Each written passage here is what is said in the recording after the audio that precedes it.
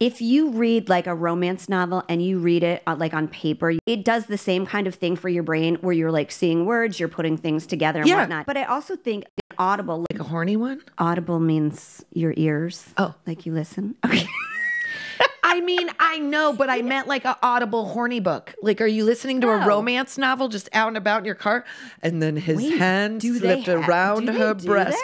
Of course. And then they read it in a sexy voice? Yeah, it's not our voices, Jen. And then he got in the car and he forgot to zip up his pants. And I was like, what do you think's happening, he fella? He lightly caressed Gross. the cheese that had fallen on her cleavage.